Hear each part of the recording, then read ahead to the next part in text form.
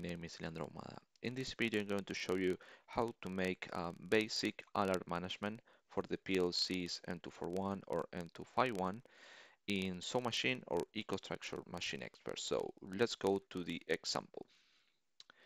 For this example, what we need to know is first enable the visualizations and um, get to know how we can use the table element for the web visualization.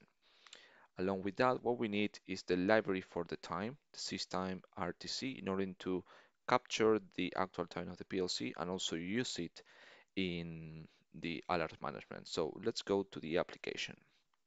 So you can see in here, the two elements that we require to use from this example are these two.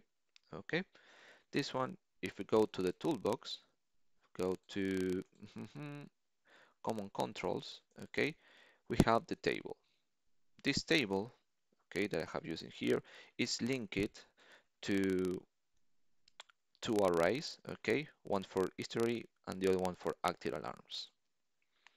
So in this project, I mentioned also that I have used the system RTC, and the system RTC allows you to read the information from the actual time of the controller. This information is used in my example to show on the visualization the date and time. We're gonna cover this part. So what what what I have done here is to create this GBL, okay, for alarms with 4 different arrays. Okay, you can see here these two that basic compare the actual alarm that I have, the definition of the alarms, and the alarm from the previous scan of the controller. You can see here this is the structure, okay, and each alarm has a code, a message, and the actual state. If we go back here into this one for the history, okay, and active, okay, they share the same structure. And here we have more information, the code, the message and state, and also the date and time.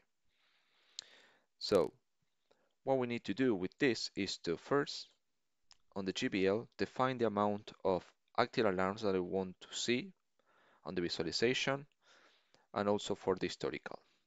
Once you have this, you need to define the amount of alarms that your system have. Okay. Once you define this, you should be able to see on the visualization the correct data.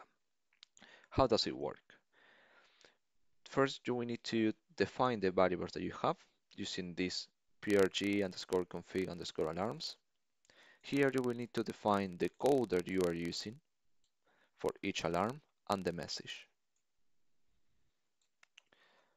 Okay, once you have this, you will need to trigger the alarms. And in order to trigger each alarm, as you can see over here, okay, has this state. This state will be executed when with your logic in your code, and then this will trigger the visualization to see here the state. So if we show you this, for example, I'm in simulation with the fake controller. Okay, login.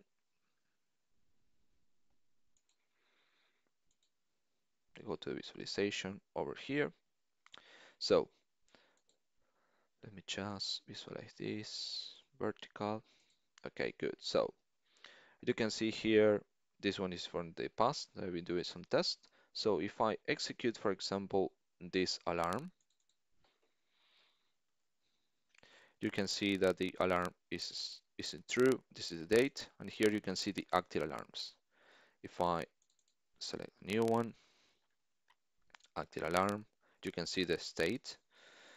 And if I, for example, delete this one, it's not delete, but change the status, you can see that the only one active is alarm number 3. Okay, and here you can see on the historic that it went to true to false. Okay, and if I delete this one once again, there is no active alarms. You can see the states. Okay, so this is very simple. You can use this example to copy the POUs for the time and these two folders, okay, and also the visualization and play with it in your program.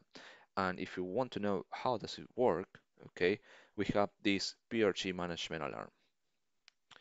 So basically, what it does, okay, the first two functions are to retrieve the date and time.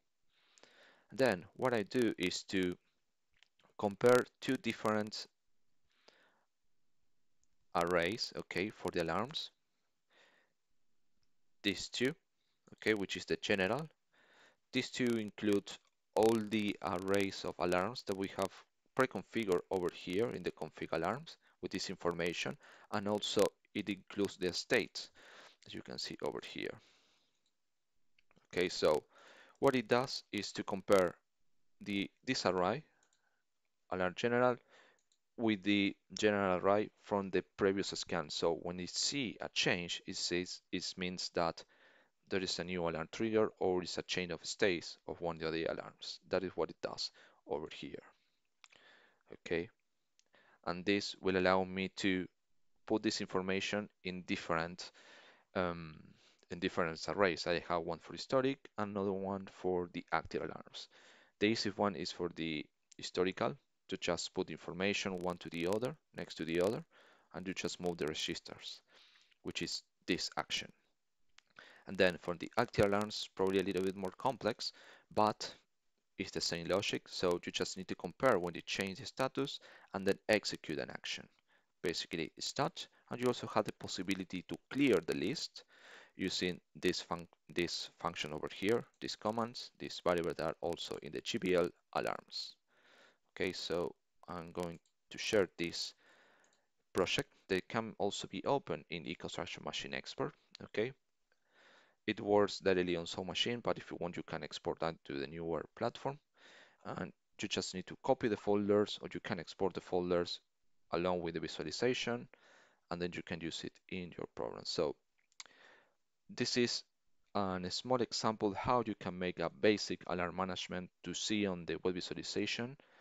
Um, Basically, you just need to copy the project, add also the library for the system RTC, and that's it.